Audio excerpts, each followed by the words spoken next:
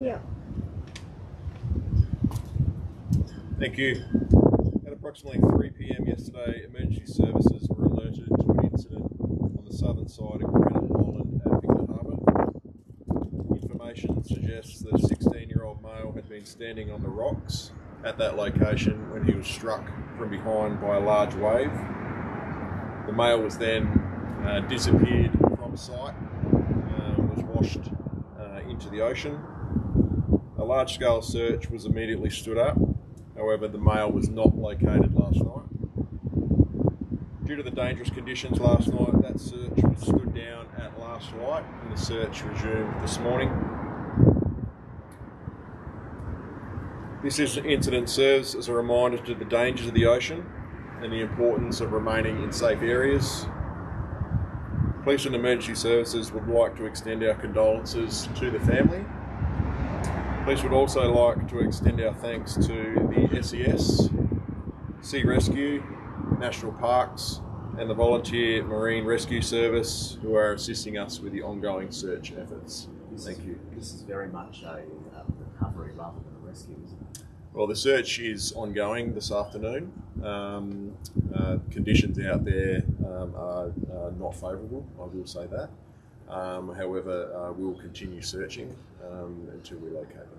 How many crews do we have out there at the moment? So there's still numerous. We had several helicopters in the air last night.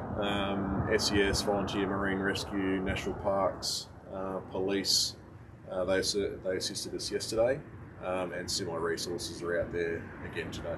Can you talk us through the conditions yesterday? Conditions yesterday were similar today, so we're dealing with extremely high winds on the coast, particularly on the southern side of Granite Island, and we're also dealing with approximately 5-metre swells, which are coming from the south. So obviously that's problematic because that's hitting the southern side of the island. And was he seen in the water at all, or was he last seen on Granite Island? He was last seen in the water. Any information about what condition he was in when he was seen in the water? So he was seen to be washed from the rocks by a large wave. Then you can see the male obviously in distress in the water, and shortly after he disappears from sight. How are the family doing? Obviously they're devastated. Your interactions been like with the family? Yeah, obviously the family are extremely devastated. They're still on the island under the guidance of police. We're remaining with them.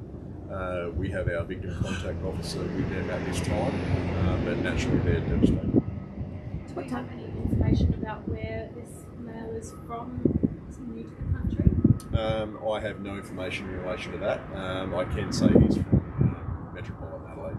He's not from this area. What time did the search resume this morning? On first light. The helicopter was down here at approximately 07:30 hours. Police and emergency services were on the ground at about the same time.